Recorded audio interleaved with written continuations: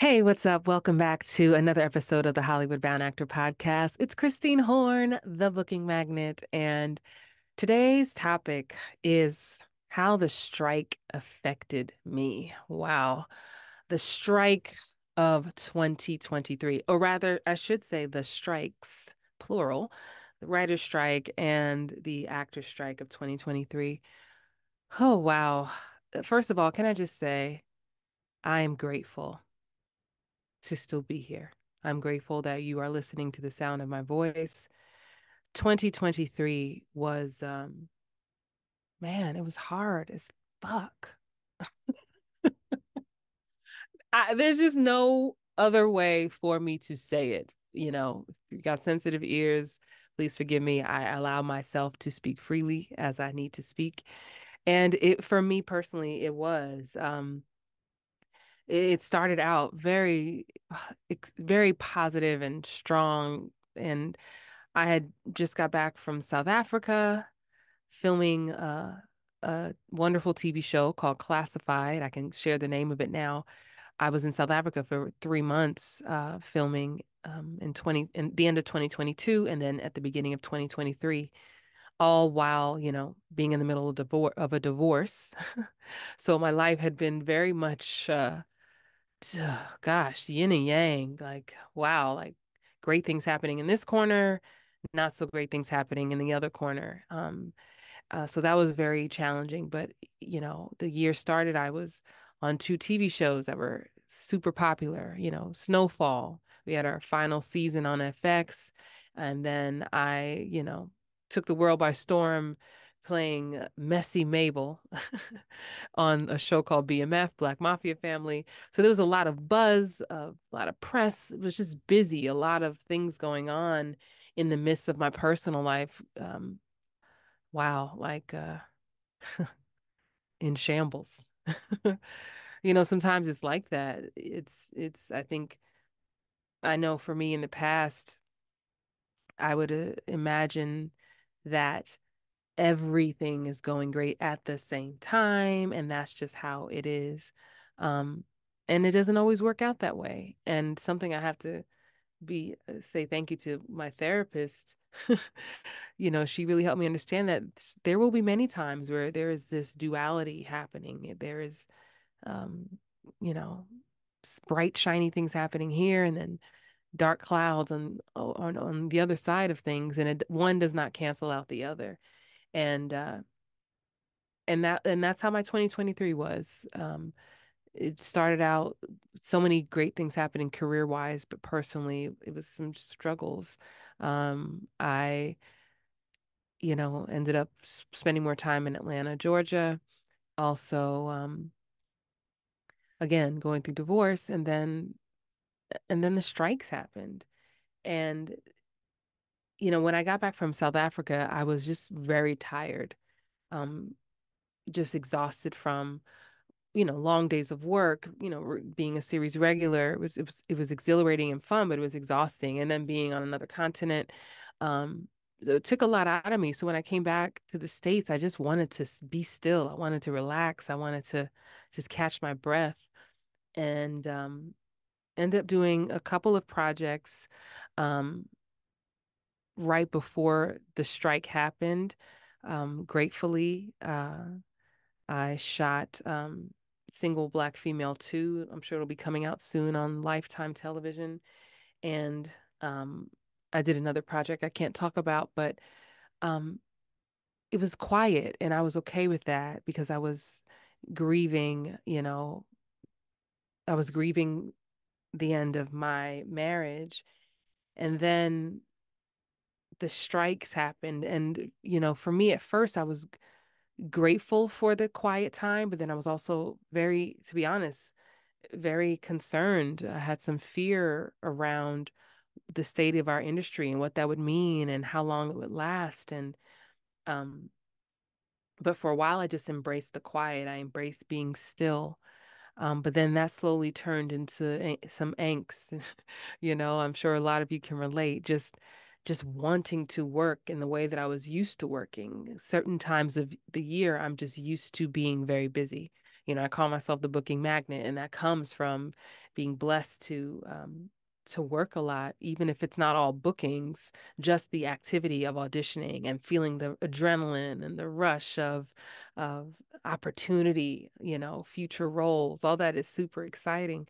And to have that not be something that is in the works, it started to make me feel a bit like, who am I? Gosh, who am I? And that threw me off. Um, and then in September of 2023, um, my ex-husband, who was also, to be clear, one of my very best friends, his name was Garland Edward Rayford III. He passed away, and that shattered me, because even though our marriage was over, we had been friends since, gosh, we were 20, 21 years old. Um, and so that was tough being, there in his final days, and then my dog, Prince, who I love so much, who I only got the dog because Garland convinced me to. I never was really into animals like that. And Prince turned me into a dog lover. He passed away. It's like he knew. He passed away 2 weeks after Garland. He had terminal lymphoma. So I knew his time, his days were numbered. And I remember being so grateful in my grief that the strike was happening, that I was not jet setting the way I'm used to doing and running around, because I wouldn't have been able to be there for those last moments of the ones that I loved. And then the last day of September, my cousin Zakia passed away, my first cousin. And I couldn't even make it to go to her funeral. I just did not have it in me. Um, and to be totally honest with you, I just got still. It's like I couldn't move. I couldn't do anything. I couldn't show up on TikTok. I shouldn't couldn't show up on social. I could barely show up for me. I was just in process and in grief, and it was just a lot. It was just a lot. And I think it really wasn't until November of 2023 that I started to even get the urge to want to get on set, like for a distraction, for fun. And then it hit me again that, gosh, I've been like, that's been taken away also. Now I know if you're listening, you may be thinking, well, Christine, you can write, you can create your own stuff. And I just was not in the space to do any of that. I did not want to read any nonfiction. I did not want to study anything. I didn't even want to really be creative. I wanted a distraction, but I was not in a space where I had the creativity, the creative juices flowing in me. I felt so tapped out, and I can't say that I'm totally over it at all. I have good days and bad days. I don't know that there's a timeline for grief and how you grieve, um I just felt out of sorts, and that's the best way I can say it. So outside of personal loss, I then felt like I had lost this major piece of me, which was my creativity, my acting. And to be totally honest, I started listening to a lot of Wayne Dyer. I don't know if you listen to Wayne Dyer. If you haven't, Google him, go to YouTube, Audible. He's a, very wise man, rest his soul. Um, and I listened to one of his talks, and he was really talking about not being wrapped up in not self-identifying with the things you have or what you do. And I never thought I did before until it hit me that I was like, wow, I think I have wrapped up some of my identity in being the booking magnet. Hell, I got a booking magnet shirt on right now. Like I am, right? I am that I say I am. Everything that I say after I am is a prayer. And though it is powerful and intentional and important to speak life over ourselves and pour the good into us, it also reminded me to not, I am also, a child of God. I'm also my mother's child. I'm also a spiritual being. I'm so many things besides just being an actor. Acting is what I do. It's my gift. I'm great at it.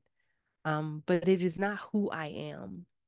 And that was a huge awakening for me. And that's something I still journal about and deal with. And and get curious about because feeling that loss, it truly felt like a loss not being able to have 5 auditions in a week or, quick turnaround times. And I was like, ooh, there's a bit of addiction to the adrenaline and all that comes with the lifestyle, the good and the bad. So for me, the strike brought peace. It brought some anxiety. It had me reevaluate some things. Um, it was definitely extremely challenging financially, of course, like for many of us. Um, and it just made me question um, some of my habits, some of my desires, what I like to do for fun outside of acting. Because for me, acting is fun. Like, give it to me, I'll do it all day. But it's like, okay, well, who else? What else do you like to do? Who else? Who well, I'm not saying that correctly.